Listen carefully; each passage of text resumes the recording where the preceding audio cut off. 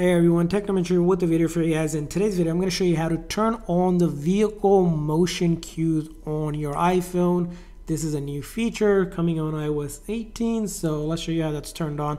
First thing you want to go ahead and do is go into your setting on your iPhone. From there on, you're going to go to accessibility.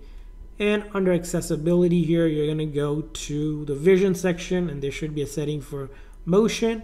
And right here, you're going to be able to now show vehicle motion cues. Basically, dots will appear near the edges of your iPhone.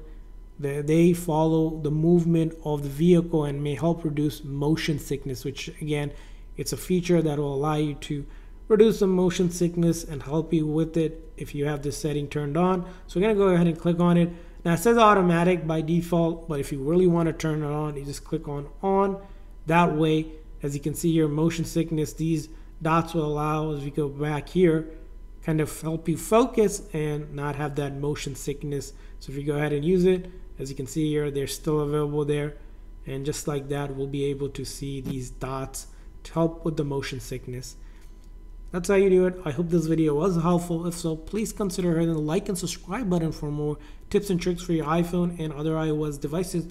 We'll see you guys next time.